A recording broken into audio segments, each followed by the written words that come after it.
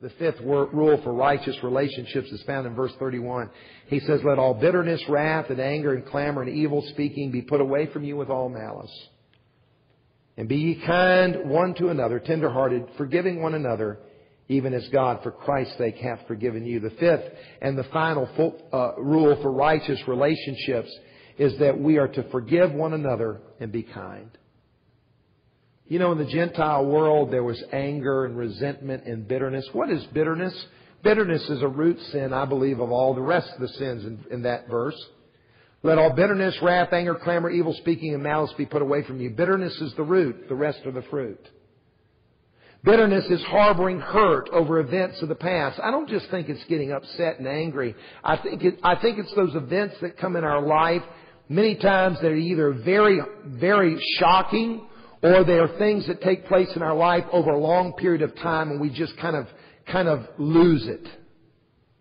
It's usually a sense of great disappointment or a sense where we were treated in a manner that's not fair. And so we begin to harbor hurt. And that hurt grows over a period of time. And the fruit of that is anger and wrath. Anger is that slow burn. Wrath is that explosion, losing your temper. Clamor and evil speaking, that's what comes out of our mouth. Clamor is arguing with one another. Evil speaking is speaking either evil to the face or behind the back. Speaking evil to the face is either attacking them or cursing them. Behind the back, speaking evil would be slander or gossip.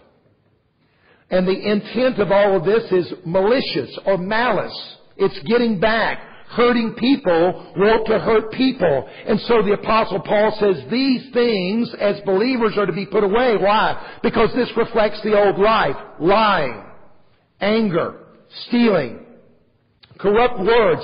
That's all reflections of the Gentile lifestyle. It's not a reflection of the new lifestyle.